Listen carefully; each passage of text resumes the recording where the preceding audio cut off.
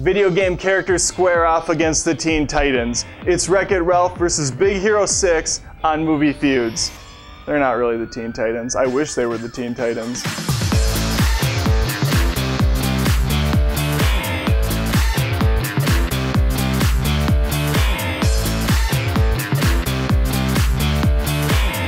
John C. Reilly was the last guy I expected to play a big, lovable Disney character, but after seeing Wreck-It Ralph multiple times, I wouldn't want it any other way. The same could be said about the crass-talking comedian Sarah Silverman as Vanellope. She's a spunky and adorable outcast who can't even race in her own game. The supporting players are just as entertaining, with 30 Rock's Jack McBrayer playing Felix and Jane Lynch once more outshining everyone around her as Calhoun. She's a tough but internally wounded soldier who's afraid to let anyone get in close. Glenn Close. I had no idea Firefly's Alan Tudyk was King Candy and that Ed O'Neill had a small role as Mr. Litwick, the arcade store supervisor, until I did a little IMDb scroll. Let's find some of the other, this is a scroll, find some of the other supporting cast. What really puts Wreck-It Ralph over the top for me though is the cameos by all the classic game characters I grew up with. You got Sonic, Eggman / Dr. Robotnik, Ken, Ryu, then there's Pac-Man, Paperboy, Bowser, the boss from Altered Beast. The list goes on. Big Hero 6 had plenty of fun and interesting characters too, with the largest draw coming from Baymax. He's voiced by another 30 Rock alum, Scott Adsit. Then there's our main protagonist, Hiro, played by Ryan Potter. Not to be confused with Harry Potter, who's a fictional character in a line of books, movies, video games, etc. Nobody was confused by that. The rest of the cast shows up around the 30-minute mark, and even though I saw this film in 3D, they were all pretty one-dimensional.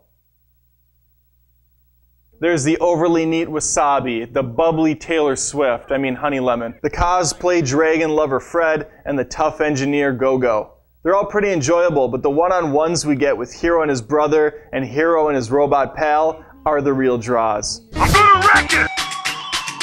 Wreck-It Ralph follows the journey of our title character as he tries to break free from his bad guy label. He doesn't want to be bad anymore, and although his bad guy anonymous group is helping, it's not enough.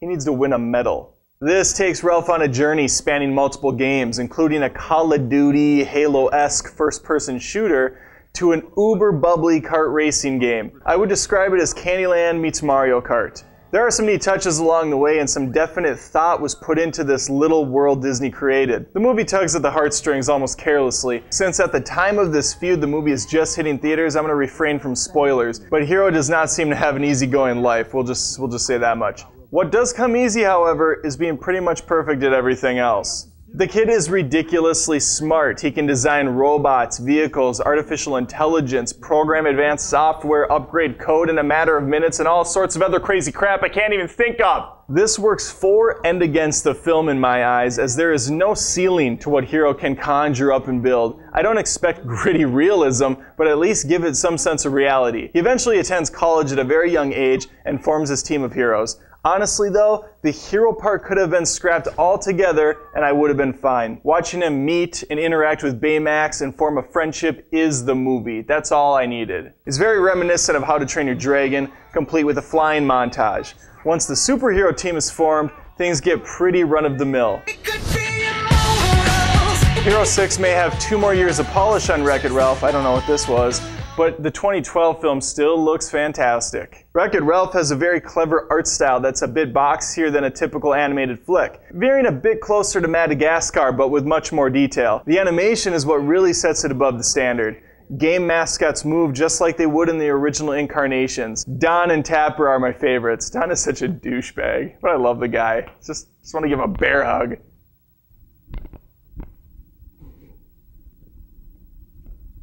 Ugh.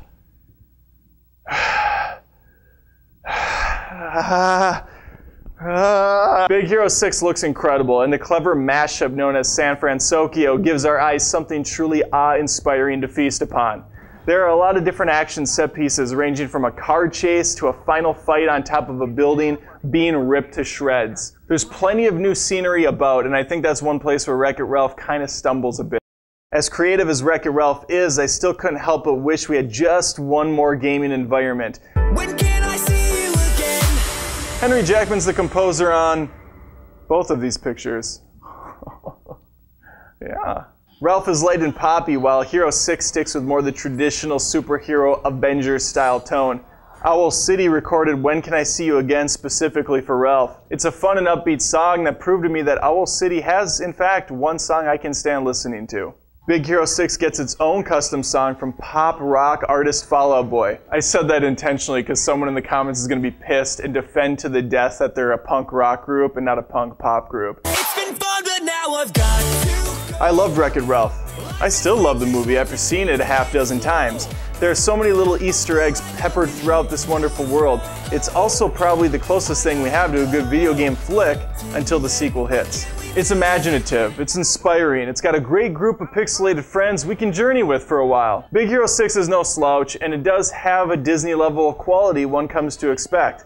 However, it's very by the books. Baymax is a wonderful creation for sure, but in a spoiled world that's already given us Wall-E's and Toothlesses, it's hard to keep going back to that same well. And this, kids, is where I give my call to action. I gave you my takes on these movies, now it's your turn.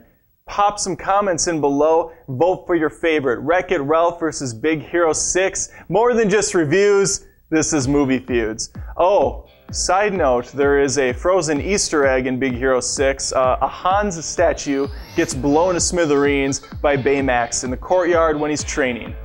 There you go, Frozen reference. Subscribe, because Frozen.